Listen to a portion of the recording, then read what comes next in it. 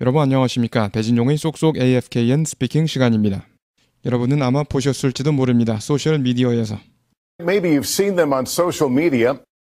여러분은 아마 보셨을지도 모릅니다. 소셜미디어에서. Maybe you've seen them on social media. 여러분은 아마 보셨을지도 모릅니다. 소셜미디어에서. Maybe you've seen them on social media. 셀카인데요. 인공지능으로 만들어진 어플을 통해 인공지능, artificial intelligence 하시겠습니다. Selfies made with artificial intelligence through an app. 셀카인데요. 인공지능으로 만들어진 어플을 통해 Selfies made with artificial intelligence through an app. 셀카인데요. 인공지능으로 만들어진 어플을 통해 Selfies made with artificial intelligence through an app. 가장 인기 있는 어플 중 하나가 된 어플 전세계에서 That's become one of the most popular in the world. 가장 인기 있는 어플 중 하나가 된 어플 전세계에서 That's become one of the most popular in the world. 가장 인기 있는 어플 중 하나가 된 어플 전세계에서 That's become one of the most popular in the world. 하지만 사바나 셀러가 보도하는데 그 어플은 불러일으키고 있습니다. 프라이버시 및 보안 우려를. But as Savannah Sellers reports, it's raising privacy and security concerns. 하지만 사바나 셀러가 보도하는데 그 어플은 불러일으키고 있습니다. 프라이버시 및 보안 우려를. But as Savannah Sellers reports, it's raising privacy and security concerns. 하지만 사바나 셀러가 보도하는데 그 어플은 불러일으키고 있습니다. 프라이버시 및 보안 우려를. But as Savannah Sellers reports, it's raising privacy and security concerns.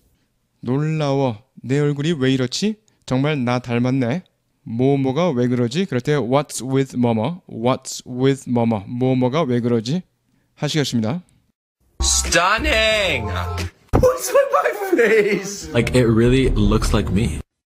놀라워. 내 얼굴이 왜 이렇지? 정말 나 닮았네. Stunning!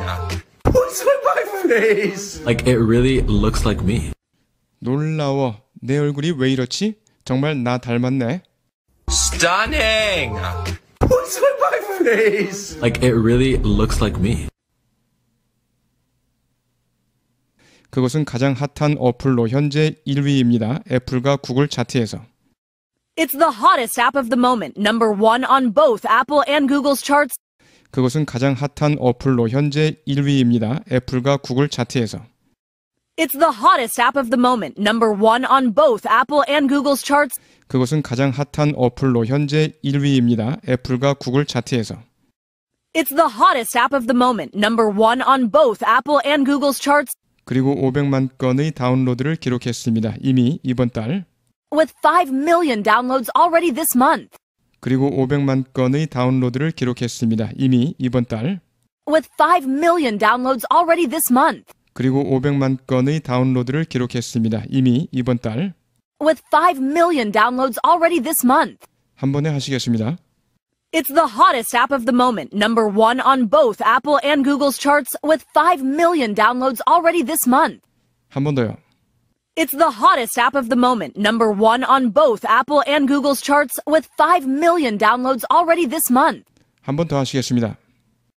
It's the hottest app of the moment, number one on both Apple and Google's charts with 5 million downloads already this month.